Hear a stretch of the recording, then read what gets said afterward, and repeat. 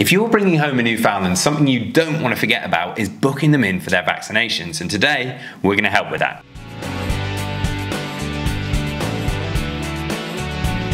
Welcome back to the Fenrir Newfoundland Show. My name's Joe and I'm a certified canine leader here at FenrirCanineLeaders.com. We are dedicated to helping you learn everything you could possibly want to know about the Newfoundland, and then how to become a high-level canine leader so you can raise your very own. So if you're new here, don't forget to subscribe and turn on that notification bell so you never miss a future upload. Bringing home your Newfoundland is going to be a very, very exciting day. It's probably going to be a lot going on and very overwhelming, but something you don't want to forget about is booking them in for their vaccinations. So what vaccinations should they be having?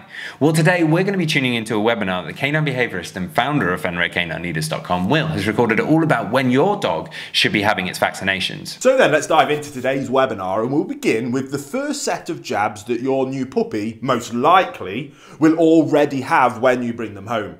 Your puppy's core vaccinations, if you're buying a pedigree puppy especially, the breeder will provide you with a number of documents when you pick them up to help you with that. These should include the contract of purchase, your puppy's health certificate and their pet passport. Now, this passport should contain a list of all the treatments that they have received from their breeder's own veterinarian.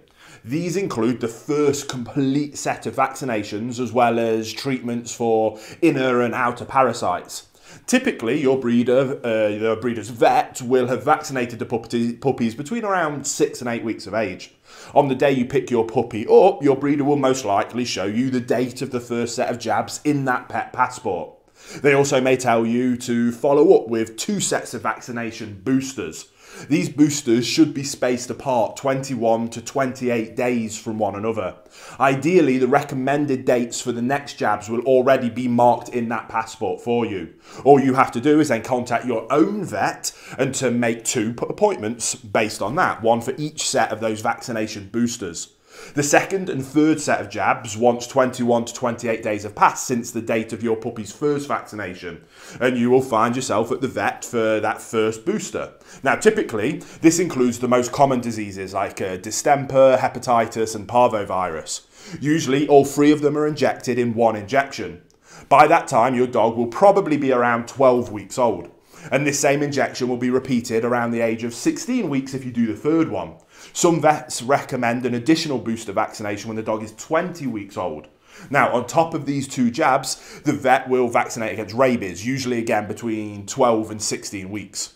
Other optional vaccinations include things like for lepto, bordetella and Lyme disease. Again, ask your veterinarian which of these optional jabs that they recommend, as their necessity may depend on the region you live in and your lifestyle. So, I know that might be confusing, but let's look at a really simple, approximate schedule for your puppy's trips to the vet clinic. So, that vet visit number 1 will be with your puppy around 12 weeks of old.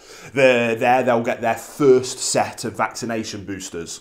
There'll be a vet visit number 2 around 16 weeks old. Now, with that one, the second set of boosters are applied. If recommended by your vet, you can then go for number 3 at 20 weeks old. So you might be wondering how much it'll cost you. Now, whilst it is true that vet bills can reach astronomical heights, you don't have to become the victim of unexpected healthcare costs for your puppy. And even if your puppy develops a health condition that requires veterinary care on top of that regular vaccination schedule, you can safeguard against that financial risk. Simply invest in a good, solid and reputable pet insurance.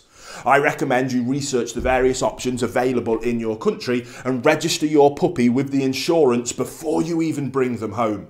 In this way, you can devote your attention to your puppy's recovery instead of having to worry about how to pay all those bills because it'll be covered by the insurance.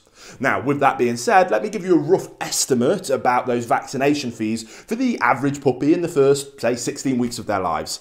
Now, assuming you get the dog at 8 weeks of age and they only require 2 sets of core vaccinations, and assuming that your puppy is otherwise healthy and only needs these standard jabs, consultation fees are around $60, you need that twice, and jab core vaccines are around $75, so again, you'll need that twice.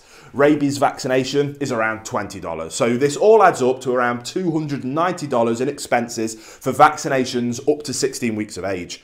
Now, with no pet insurance in place, you still will have to pay that, usually if you have pet insurance or not. So this wraps up the discussion on what age and what jabs your puppy will need. As we mentioned, vaccinations are not the only expense you'll be facing with a young dog. They will also need to receive medication against internal and external parasites.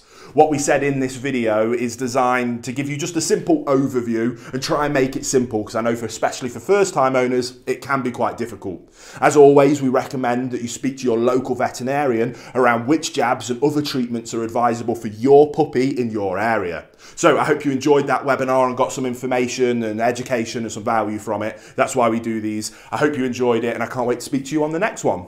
There you have it, guys. Some really useful information from Will there, all about when you should book your Newfoundland in to have its vaccinations. I really hope you enjoyed today's video. If so, get involved in the comments down below, as we would love to hear from you. Don't forget to subscribe and turn on that notification bell, as we have 2 dedicated videos coming here every single week. So I can't wait to see you in the next episode of the Fenrir Newfoundland Show.